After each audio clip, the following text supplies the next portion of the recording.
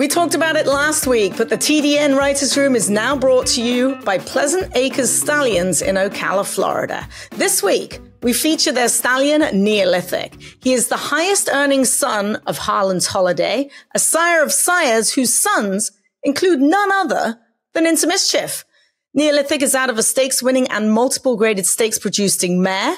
He ran 3 triple-digit Beyers and has produced 68% winners from runners. Not only was he Florida's leading sire, but he was also the leading cumulative second crop, third crop, and currently fourth crop sire by earnings of black type winners and black type horses. He is responsible for stakes winners Make It Big, Cattin, and Dancing in Dixie.